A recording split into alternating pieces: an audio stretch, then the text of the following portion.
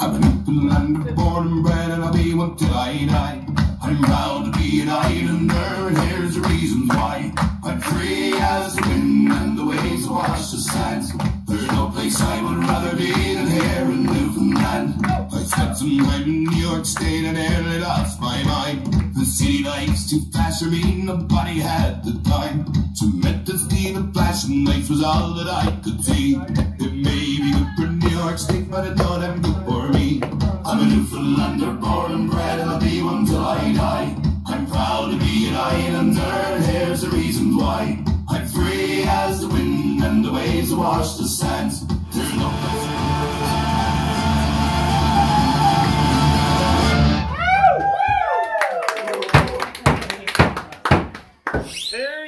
Hear ye.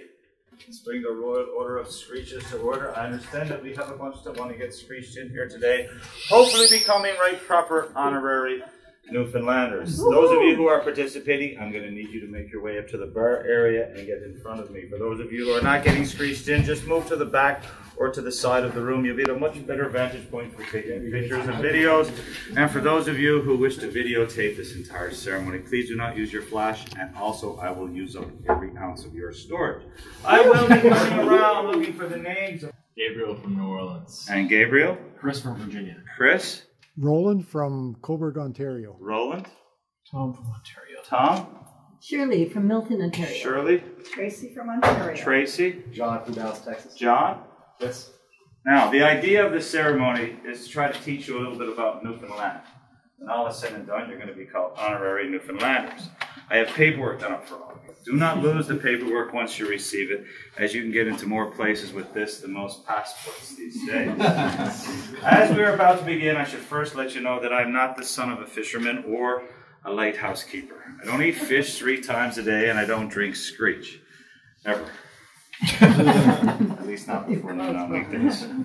I'm not to buy that build a boat. I'm not to buy that sail there.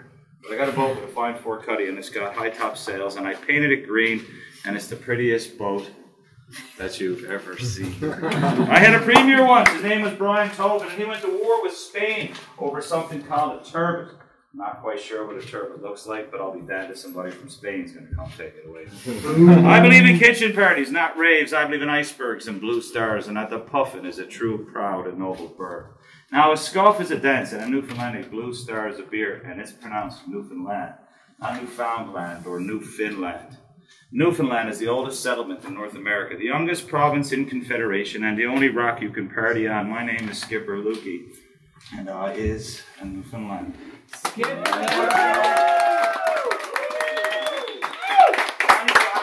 of the original settlement here in Newfoundland came from 2 provinces of Ireland and 3 shires in England.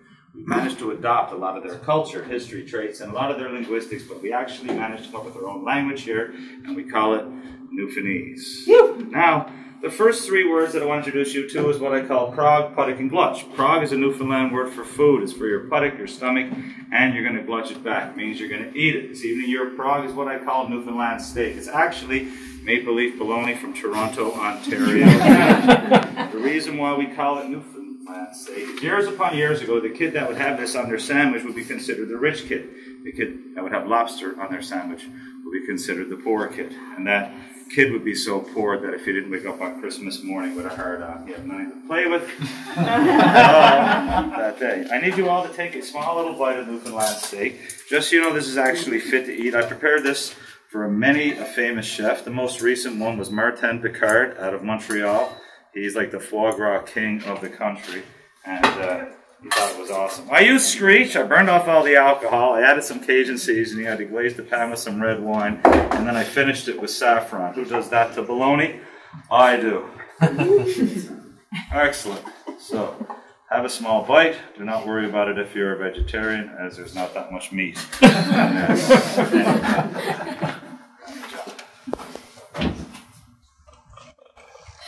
Tracy.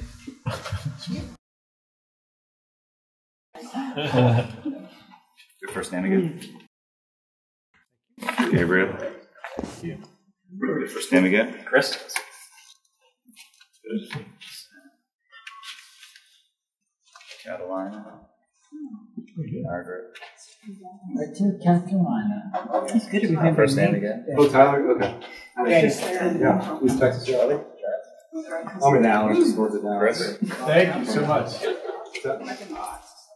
Yeah. Remember, it's That's amazing. okay. He's got enough pieces. Oh! You good too. We're Okay. How about you? Now, in 1497, there was a man by the name of John Cabot. His real name was Giovanni Caboto. He was an Italian explorer. We know him as John Cabot because the English paid for his travels, and that's just how the English wanted his name to sound. In 1497, John Cabot sailed the Atlantic on his boat, the Matthew, all the way from Bristol, England, to Bonavista Bay, Newfoundland. And when he arrived here, he saw lots of activity in our water. He didn't know what was going on. But he dropped his bucket down to fill it up with water. And when he came up to the top of the boat, it was filled to the brim with codfish.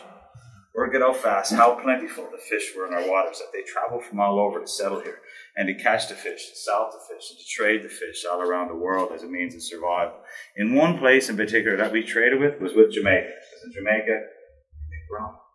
And we love rum. We loved it so much, we would actually get it on that wharf, and we would kiss that fish goodbye, knowing it was coming back to us in the way of rum. So in keeping with that time and honor tradition, I have a little buddy for you. This is a real Newfoundland codfish. Given the chance, this fish could have grown to the height of 6 feet tall and weighed as much as 140 pounds. Wow. This fish will not grow any more than this because it's dead. It's frozen. If you do not want to kiss the fish, don't. I can't force you to. The health department has watched me very closely these days. They're ready to blame the next variant on me. They're going to call it codvid. Well done. I'll come back. Get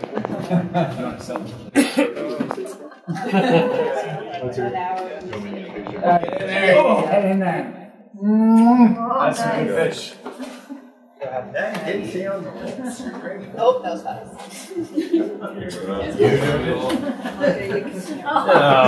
Okay. Because we're late.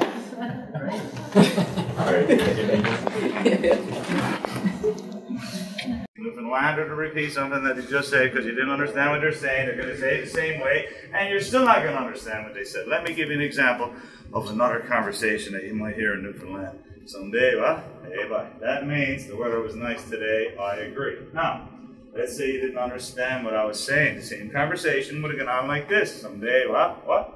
Someday, what? What? Someday, what? What? It goes on like that for a while, and it's painful to watch. It's harder to say that when you think. It's not a boy. It's not I boy. It's not I buy. It's a buy. Good shot. A bye.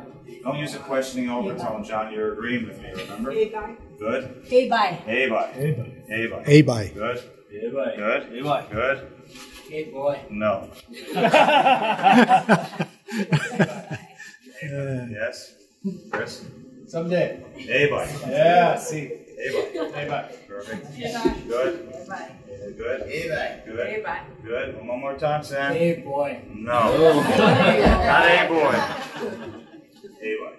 Now that most of us get it, we're going to go along to a graduate level phrase. So when you go back home and they ask you, when you went to Newfoundland and got screeched in, they're going to ask you, is you a screecher? There's only one proper response to that, and that is, deed I is me, old cock, and mom may or big Jim Truck. So, is you a screecher? Did I ask by? No, the correct response was A by. I just told you that a minute ago, and I wanted to give you the immediate application. It's the same learning process that they use in Rosetta Stone. We can It's extremely effective. Anyway, I'm going to slow it down. I know I'm not talking too fast. Some people are just thinking too slow. So, up along, being the rest of Canada, you might say indeed I am. But in Newfoundland, we say deed I is. I need you all to say deed I is. At the count of 3. 1, 2, 3. Deed I is. Next part of the phrase is me old cock. Now, cock, this is not grade 6 health class talk. It's not funny. Cock is a short form of the word cockney, which comes over from Old England. Meaning my good friend or my good buddy. What you're saying is, yes, I am my good friend. You're going to say, deed I is me old cock. At the count of 3. 1, 2, 3. Deed I is me old cock. My old cock. It's me old cock. My old cock means something totally different. Long may your big jib drop. You see, the jib is for sale on the schooner, so as long as it's dry and when you don't go to wish for good luck, what you're saying is, yes, I'm going to friend and wish you good luck, you're going to say, D.A.S. me old cock. Long may your big jib drop. Got it? Got it. Once again, the correct response was A, buddy. Too late, I just told you all the answer. I'm going to say it, you're going to say it. We're going to get through it in 3 simple segments. Just follow my lead, okay? D-I-S. D-I-S. B old cock. B old cock. And long may your big jib drop. And long may your big jib drop. Now declare you.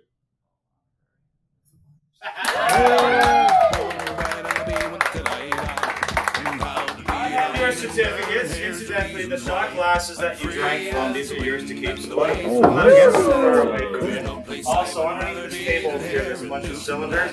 These are for you as well. Take one, put your certificate in it. Once you get your certificate and your shot glasses, we'll get that in a second, but for now, I have one final rant that I'd like to share with you. These are a bunch of important facts about Newfoundland. They're all true, so please try to remember them and share them whenever possible, for fear that someday they may be forgotten. Newfoundland was the first province to respond to the Titanic distress signal. It was 110 years ago, and at the time, Newfoundland was its own country. Now, as we stand unified with Canada, we are the first province to respond. Newfoundland was the first place to discover proof of the theory of the continental drift. We're the first to host a transatlantic flight, and we're the first to have wireless communication in the entire world. We are the oldest rock in the world. This is the oldest city in North America. Water Street is the oldest street in North America.